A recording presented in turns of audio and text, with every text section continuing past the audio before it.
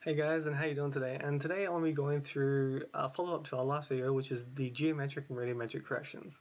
So geometric corrections is basically the positioning of pixels. So if we have two maps, one is geo-referenced correctly and the other is not, we want to be able to line up both maps so that when they be on top and below each other, we want to make sure that every single point and pixel is in the exact same place between both layers. So that's what we'll be doing today. And in our next video, we'll be going through radiometric corrections, which is essentially just removing atmospheric distortions across the entire map for every single wavelength. But first, geometric corrections. So first, I just want to open up a correctly georeferenced map and make sure it is a .dat file. .dat is just a .datum, .location type thing. Okay, so there we go. We have our first map. That's all fine. And so we just want to have both be infrared, which I'll do for my first one. So 1, 2, 3, 4, 5, 6, 5, 3. And so you know which ones to pick. They have names here, and they'll in the metadata they'll say like what they are and all that. And so I just want to load our data in for our first map. So there you go. We have a infrared image here. That's all fine. And then I just want to open up our second image, which is not correctly georeferenced.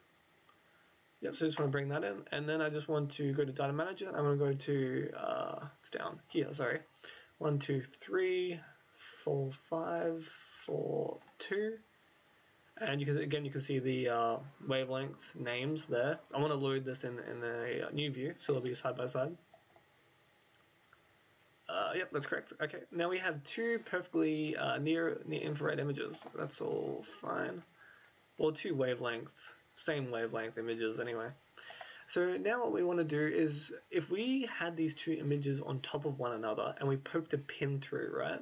If we poked a pin through this top layer in any point, say like right here, then the pin would appear probably somewhere close, but not on the exact same point. And that's the problem here, because these images aren't like the exact same size per pixel. So if you had a building in both of these images, one would be, say, you know, like 50 by 50 pixels, and the other, which is a different pixel resolution, note, would be something else, and the building wouldn't be entirely within those pixels. The building might be like outside of those pixels into more incorrectly. So that's the major problem here. So what we first want to go into is we're going to go into the geometric corrections toolbox, and then we want to go into the registration subcategory toolbox, and then we want to go into image registration workflow. So if we just open this up, what we first want to do is we want to pick our base image file, and this is our correct one, the correctly georeferenced image. And then we want to go into the image that we intend to warp, to alter it, to change it. So that will be our second file. So just go ahead and do that, hit next on this. And this is the difference between older and newer versions. So in newer versions, you'll have an image on the left and an image on the right, just like you saw a second ago.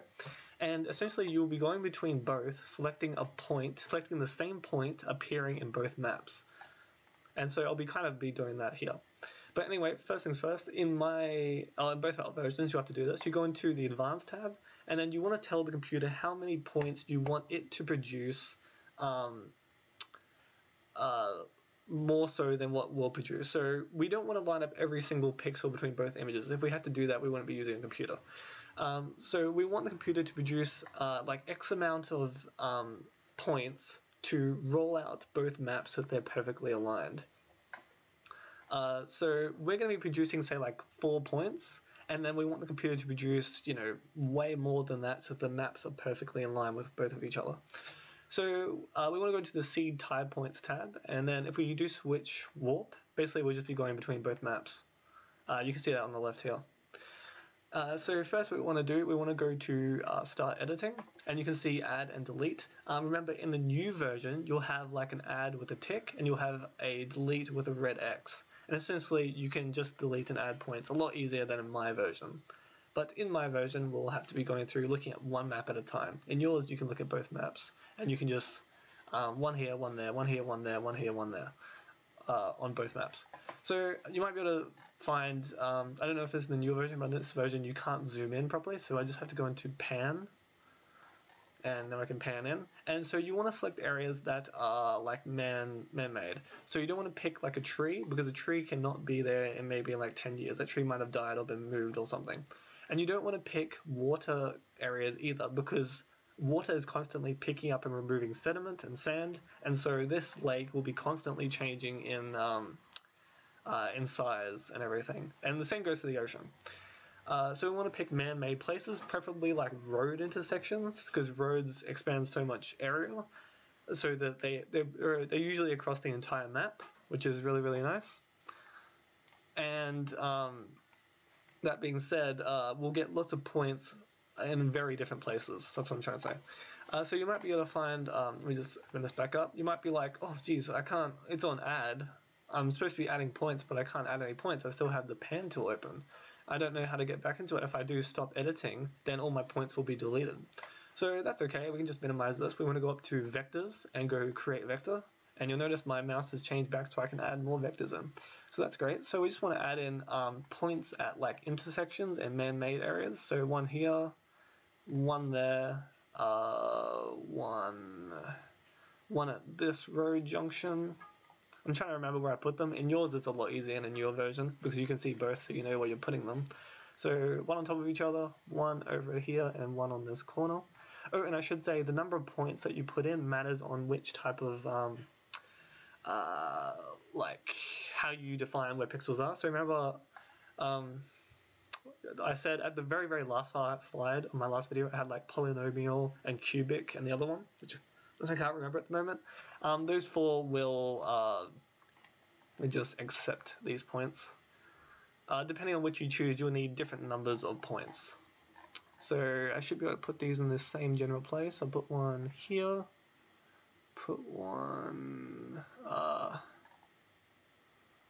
should be here, I think. And then I put one here, and then I put one over there. So you want to put the points in the exact same places. No matter what version you use, you have to do this. So I just want to go to accept points, and now my points should be pretty much lined up, I would say.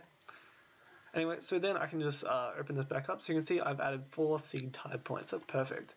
So I just want to have the, don't worry about that.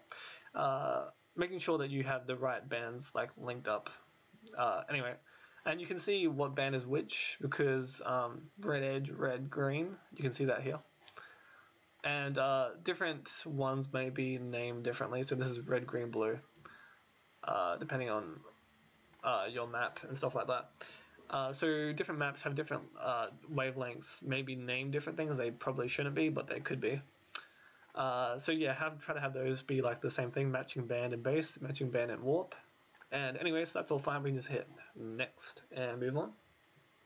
And so what the computer is now doing is the computer is generating way more points than I just made. I just made 4, but the computer can make up to like, 100 plus. And so we want both maps to be perfectly inlined, as I said before.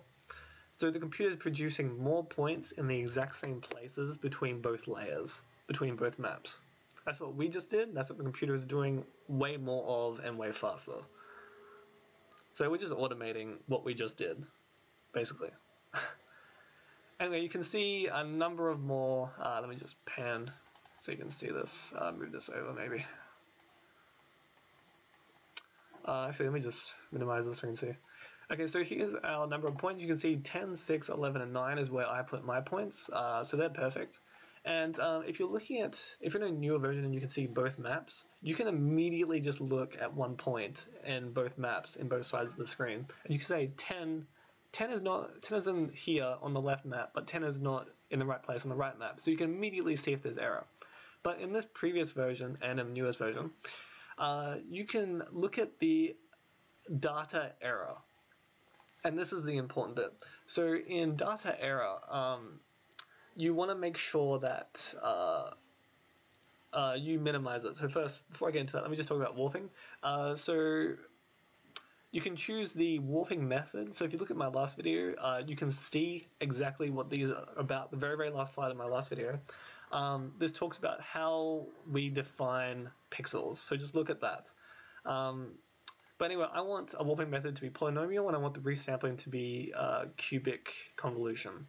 So this is how pixels will behave. And I want the output pixel size to be of the warped image, because that's what I've just altered. And so if I go back to this high points tab and I go to show table, I can see, oh geez, these are the 12 points I wanted. So there's 12 points in total. So you can see the amount of error here. This is the amount of error that every single point, not pixel, point between both maps have. So we want to make sure that the error is anywhere between 0 to 1. If it's above 1, then that is very, very bad. And if you put points in horribly positioned places between both maps, this error will be huge. And I should also say, if you keep removing points, what you want to do, before I say that, you want to keep removing points until the error is between 0 and 1. And if eventually you get an error, which is, if you see all the error rows say 0.00000, this means that there is no error. There is error. It's just that the computer cannot tell if there is error because there are so few points. So there should be numbers here. If you just have zeros across each row, there is not enough points for the computer to tell how accurate it is. Okay. So what we just want to do, well, we just want to select rows, and you can see, if I just move, you can see the map at the bottom here. You can see how the map moves as it positions to each point. So you can see where every point is, even though the points are numbered anyway on the map, so you don't need to worry about this. But anyway, if we just hit point 1, we select on the left. This is how you select the entire row. We want to get rid of anything that is above 1 in error. This is too much error. So if we just select down here, go to delete selected, you can see these number values will change. See how there's way more like 0.5s, 0 point somethings now?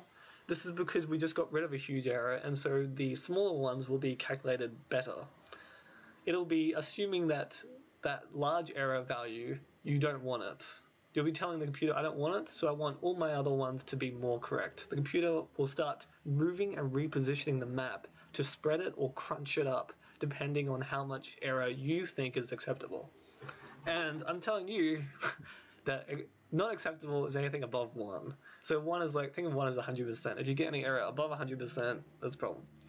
So I wanna, if I get rid of this, I'll get rid of the 1.2. If I get rid of this one, notice row 4. Row 4 will become row 3, but it won't be 0.19. Let me just show you that. So I'll get rid of 3. There you go. It's not 0.19. It's now 0.2. So yeah, the error has gone. Actually, the error would have gone up in this case. Yes, the error has gone up. But the other ones, see, the other ones are now 0.3. The other ones were 0.5 before, I'm pretty sure. So even though this error might have gone up, lots of the others have been diminished. Look at this one. This error is pretty much nothing. So this point in the map is so accurate between both layers, between both maps, that there is pretty much no error. And that's exactly what we want to see. So this is looking a lot better. We have 10 points in total. We can just close this. Make sure that you choose a warping method depending on how you want to see it. So that's all fine. If we just go to next, I'm just making sure it's all looking pretty right. Okay. Yeah, if you go, by the way, switch to warp just means switch between layers. So remember, warp is the image that we're altering, or warping, if you want to know what that button is. Anyway, so here we are, we can see our export locations. We want to export our output image and then our output like data file. We want to put them both in the exact same place. So I'll just name this one 22222, and you just want to name it like underscore corrected, so you know that this is the corrected image. And then you just want to move the tie points 22222, put them both in the exact same location. So one is the points and one is the map. Output file name of the map, and tie points are the points we just performed. So you just want to hit finish, and that should all be fine. And then you should see you should see at the end results. It's done. Here it is. Here it is. And so the loading bar at the bottom right, this is when you can tell it's finished. I can see it's finished. So this is now the corrected underscore corrected .dat file. This is the new map, which is now fully corrected. And so you're probably wondering, wait, why did I just do this? I mean, the first image was already correct, so why am I using this one? Well, that's the thing. So when I call up like a plane or a satellite to fly over, that company might have that plane or satellite which goes over that land in only a select few bands. So they might only have like band 1, 2, 3, say blue, green, red. But I want more bands, and maybe they're not doing that for some reason. Or maybe I'm calling way in the future and they have more bands or something. So what I want to do is I want to line up the old map with the new map. And that's exactly what we just did here. We lined up a new map which might have, say, 7 bands to an old map which only had 3 bands. That's exactly what we're doing. Maybe the new one doesn't have values for the pixels. So the pixels are just a color value from 0 to 256. What we wanted to have a 0 to 1 value. That's really what we're changing. We're changing an arbitrary pixel value from 0 to 256 to a brightness value for each wavelength between 0 to 1. That is what we're doing in this. Anyway, I hope you guys have learned something, and I'll be doing radiometric corrections immediately after this video. I just need to make sure I have everything perfectly right. And in that, you'll just be using the radiometric toolbox, just like we did with geometric toolbox. And anyway, that video will be a lot easier and a lot simpler to understand. But anyway, I hope you guys have learned something, and I hope you can do great things with this. Anyway, good luck.